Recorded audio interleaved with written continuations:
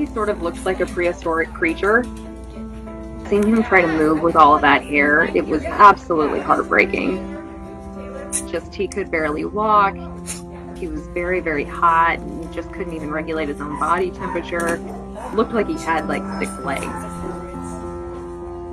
Simon was found in Kansas City, Missouri. He was brought in, immediately we knew that we needed to get him help. So we had 2 veterinary assistants. They started shaving him. This is the ear. Okay. Oh, look, there you go. The process took around 2 hours.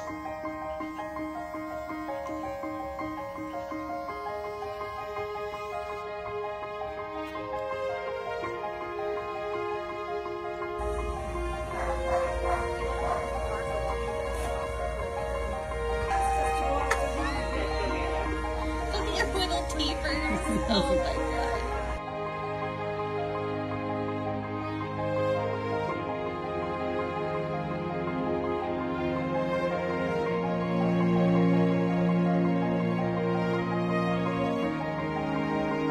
And then after that, he was put on medical hold for the duration of his hospital stay. Simon is around 11 years old, and he was just sort of like his own man. Like, he loved to explore. What are you doing, sweetie?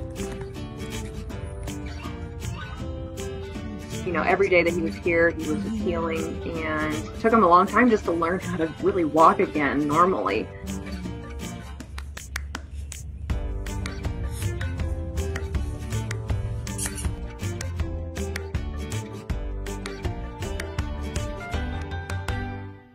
A couple weeks later, potential adopters came in and he got in the bed, and he was just snuggling like in the bed, doing things that we had never really ever seen him do before. You're scratching. Oh my goodness, look at that tail wag.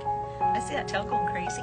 They were just scratching on him, and he was loving it. And then he just looked happy as a cucumber. And it was just a wonderful experience to be able to see him leaving the shelter and knowing the journey that it took to get him to that spot, knowing all that he went through before he came to KC Pet Project. For him to just go out and live out the rest of his days in a home is wonderful. Say bye-bye. Bye-bye. Thank you for taking such good care of me.